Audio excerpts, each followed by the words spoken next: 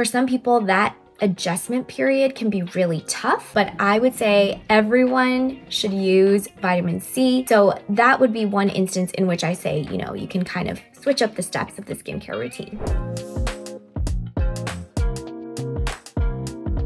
Hey everyone, it's Dr. Joyce, board certified dermatologist. Welcome back to my channel. Today we are going to dial it back and think back to the basics of skincare, how to build a simple yet effective skincare routine. This question comes up a lot on my channels because I think there's just so many products out there. There's a lot of misinformation as well. And a lot of people get the wrong idea that to have a good skincare routine, you need to be buying like 20 different products and have these 12-step skincare routines. Let me put that idea to rest. That is not necessary. And in fact, using too many products can actually damage your skin barrier and cause you to have some redness and irritation. So today we're going to talk about the building blocks of a good, solid skincare routine and things you should think about as you are building a skincare routine for you. Let's get into it.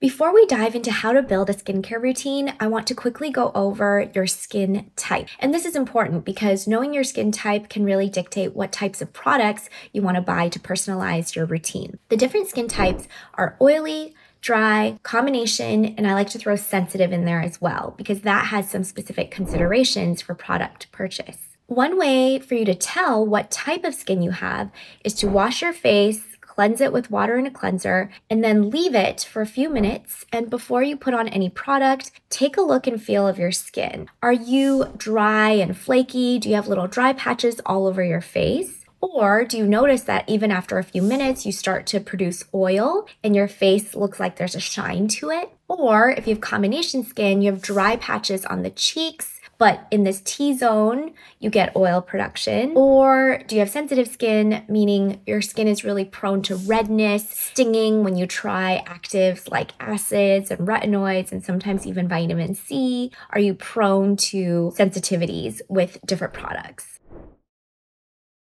Aside from knowing your skin type, another really important thing is to know what skin concerns you have. Instead of buying products that are viral on social media, you should really choose products that are tailored to your specific skin concern. Examples of these include acne, rosacea, dark spots or hyperpigmentation, or if you're noticing a lot of signs of aging, you can look for products that specifically target signs of aging, like fine lines and wrinkles, or even think about things that will help with volume loss, etc. So keeping all of this in mind, let's move forth into building a really great and very basic skincare routine together.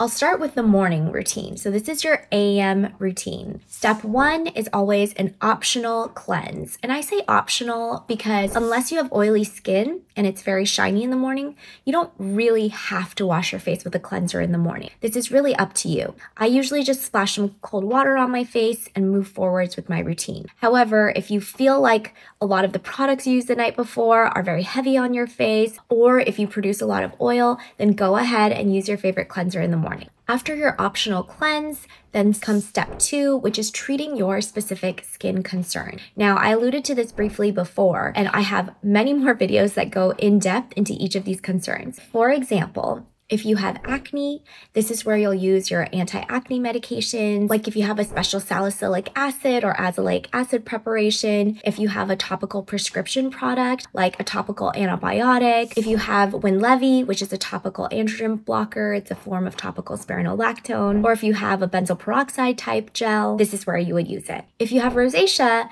this is where you would use your rosacea medications, like your azelaic acid, your topical ivermectin, your topical metronidazole.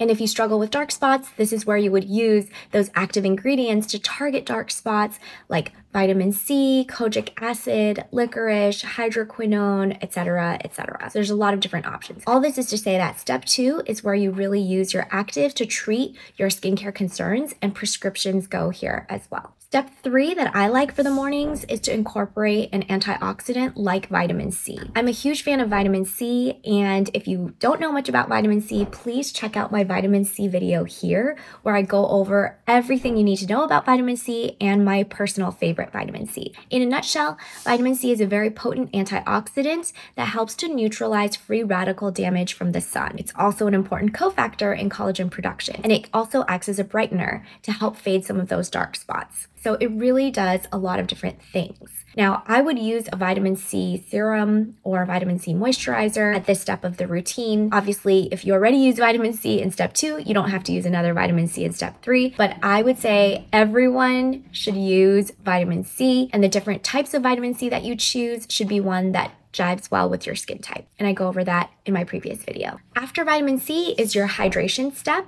So if you are dry, this is where you would use your serum, plus a moisturizer. Serum is optional. Even moisturizer is optional, I would say. It's only if you have dry skin. So during wintertime, you can layer on an extra moisturizer or serum. But if you have oily skin or combination skin and it's summer, you don't necessarily need to use a moisturizer in your AM routine. After your optional moisturizer, then is your sunscreen.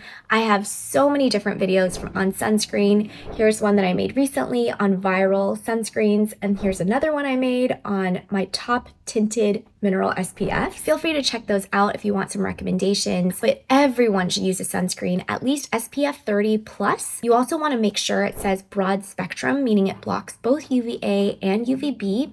If you're going to be out and about, swimming or sweating a lot, you want to choose one that's water resistant. And if you have hyperpigmentation, then you want to choose one that's tinted, so it protects your skin from visible light from the sun, which can actually worsen dark spots. After you finish your sunscreen application, then you can move on to the last step, which is your makeup and whatever you want to put on top of that.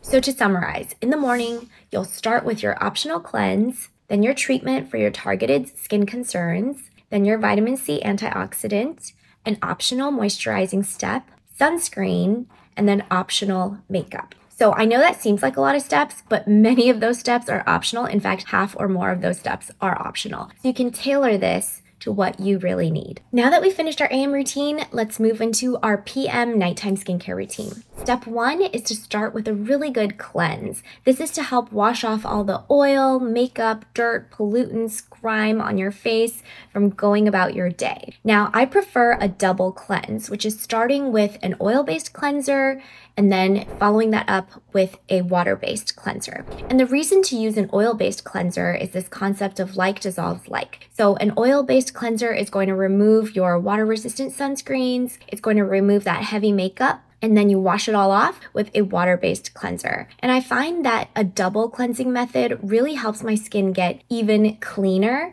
and helps get all of those things such as water-resistant sunscreen and like really heavy, thick foundation totally off. This provides a nice fresh canvas for you to do your skincare on. I'll share some of my favorite double cleansing products below. After you've finished the first cleanse, which is the oil-based cleanser, then you can move on to your water-based cleanse, and there's different types of cleansers as well. Gel cleansers tend to work better for acne or if you have oily skin, and cream cleansers are really great if you have dry skin. There's also special medicated cleansers like benzoyl peroxide cleansers or salicylic acid cleansers, and those are better for oily or acne-prone skin. So depending on your skin type and your skin concerns, you want to choose a good cleanser for you. Now, cleansers are one area that I don't think you need to really splurge on. I think that there are a lot of great affordable cleanser options out there. So this is one where if you are trying to figure out where to spend your money, you can save on this category. Step 2 of your nighttime routine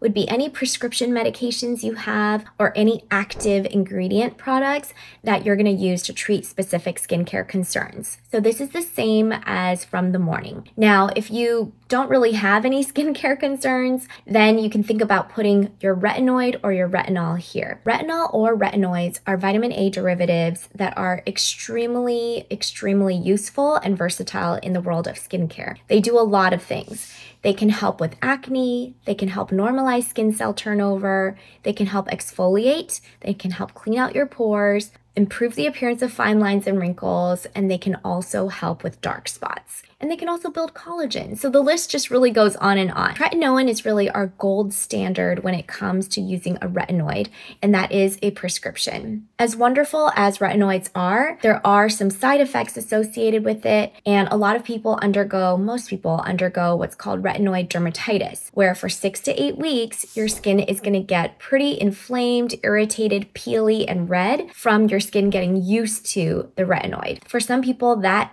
adjustment period can be really tough, and I tell my patients, try to stick it out, it will get better. But in case you don't like retinoids, or if you can't tolerate retinoids or retinol, this is the step where you would use other active ingredients if you want to exfoliate, or if you want to treat specific skin concerns like rosacea, hyperpigmentation, etc. It would be during this step. After applying your active ingredient step, which usually includes your retinol or retinoid, then you would go on to the last step, which is moisturizer. And moisturizer is especially important if you are using a retinol or retinoid, because your skin is going to be just so dry that you really need a moisturizer on top to help counteract the side effects of the retinoid. There's a lot of different moisturizers to choose from, and again, this can kind of go back to your skin type. If you have oily, acne-prone skin, you may want to use more of a gel moisturizer that's more lightweight. If you have really dry skin or mature skin, you may want to look for a creamier or thicker moisturizer, and you may even think about using Vaseline as a very thin layer on top. That practice is known as slugging, and I have talked about slugging before as well. Now, an exception to this order that I just talked about is if you're just starting out with a retinoid and you have really dry or sensitive skin, and putting retinoid on your bare skin is too much for your skin to handle, then you can do what I call the sandwich method, where you do a layer of moisturizer, then a tiny pea-sized amount of retinoid on top of that for your whole face, and then moisturize on top of that again. So it's like a sandwich. You have your moisturizer, your retinoid, and then moisturizer on top. That would be one instance in which I say, you can kind of switch up the steps of the skincare routine. So remember to listen to your skin. If you find that you're starting a new routine and your skin's getting really red, stinging, irritated, try to figure out what product that is. You can cut back on all the products you use, go on what I call a skin diet. And once your skin is clear, add back one skincare product every few days to see if you can identify the culprit. Now, this is a general guideline for how to structure a good skincare routine, but as you get more familiar with using different products and experimenting with them, you can certainly change up the order of the steps and add in more steps. This is just a very good, simple, bare bones skincare routine. I hope this was helpful for you. Please leave any questions below, and if you have any ideas for future videos, I am all ears. Until next time.